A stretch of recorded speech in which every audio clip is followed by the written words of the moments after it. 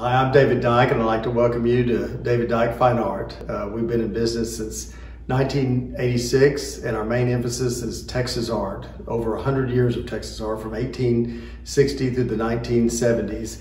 And one of the artists that we are featuring right now is a lady named Jenny Haddad, and she was one of the great early American modernist painters that happened to live in or grew up in Texas, attended SMU, and studied with Otis Dozier. And then in 1954, she moved to Provincetown and studied with Hans Hofmann, who was one of the great abstract expressionist painters.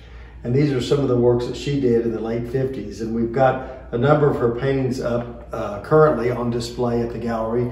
And we are going to have a few of her works in our auction. There's some other modernist painters that we have up. This is Dorothea Hood, who was an early Houston artist, and of course David Bates, who was one of the great painters out of Dallas and studied at SMU as well. But these are some additional Haddads, and she's known for her slab paintings, which is what Hoffman was known for, which means that they applied the paint in a very thick textural technique. And this was a painting that was done in 1957. Some of these others that we have on display were done in the 50s as well. This one's called After the Rain, and it's one of my favorites because it's got so much energy and so much color. It's a very happy, uplifting painting. Her work to me is very, very powerful and strong, and we were excited and honored to be able to have her works on display. She passed away in 1996, and we just got this collection about a year ago, and we've been slowly cleaning them up and reframing them and getting them ready to display. Another artist that we represent is one of the early Texas artists is Porfirio Salinas, and this is a great painting that'll be in our upcoming auction in October, on October 30th of this year.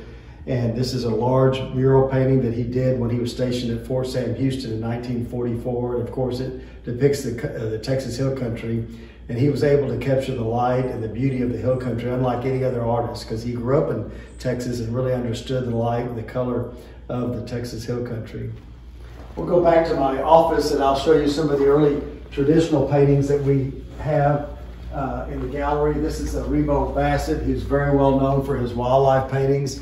He was born in 1897, and he was noted for painting out in East Texas at a Little Sandy, and this is a scene that he painted out in Little Sandy in the 1930s. This is a painting I sold back in 1991, and now it's come back to the gallery. One of the paintings I'm very excited about that we just got in is this Grace Spalding John. It was painted in the 1920s. It's called Afternoon Tea. It's sold through Blaffer Robinson Gallery in Houston in the 1990s, and then it sold through Iris Spaniman Gallery. We just got this painting out of a collection in Michigan, which they purchased it from Spaniman Gallery. Another great Texas artist is Julian Onderdonk, who's kind of a legendary painter. He was born in 1882 and died in 1922. This is called The Old Live Oak, and it was painted in 1911. Very nice example of his work. And then after Onderdonk passed away, some other artists came onto the scene, such as Porfirio Salinas and Robert Wood. This is a very nice bluebonnet by Robert Wood that was painted back in the 1920s. And we also have a great Florence McClung. She was an early Dallas painter, known for her genre scenes that were painted around the Dallas area.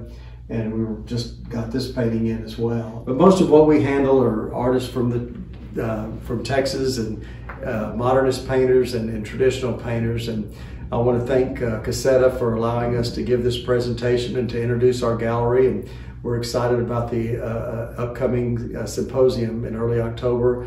I'd like to thank Howard Taylor. I'd like to thank Tiara Jenkins, who's been our valuable director for the last 3 years. And anyway, come see us at 2613 Fairmount here in Dallas, Texas.